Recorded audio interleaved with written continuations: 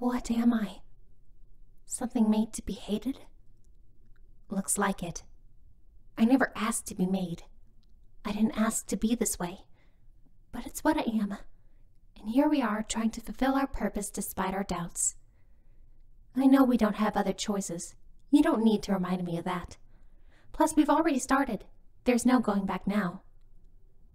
She told me you are and will be my only friend, that we can't trust humans, that monsters are dangerous, that a civilization where the two races live together is just a time bomb waiting to go off, that we're doing good by speeding up the process.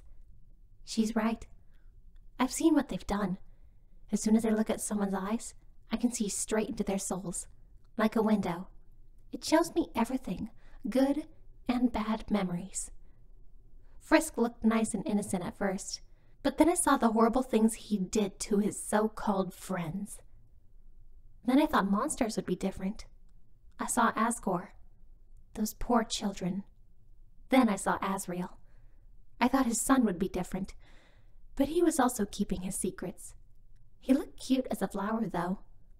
The small skeleton was no different. He watched it all happen at first, and only intervened at the end, only to murder them until he lost count. Trying to pretend there's something they're not. And they got angry with me for doing the same. Hypocrites. I can see why she wanted me to do this. I'll do everything I can to fulfill my purpose. Humans are easier to deal with.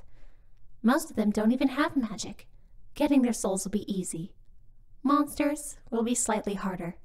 I can't trick Jessica again, but at least I think I got rid of the strongest one. What? What's wrong, Kumu? Was that soul not enough? What? It's not drained yet. And you had enough to put the plan in action. Would you look at that? And it still has a good portion left. We won the big prize with this one. It'll be a while until it shatters. Don't look at me like that. You're always hungry.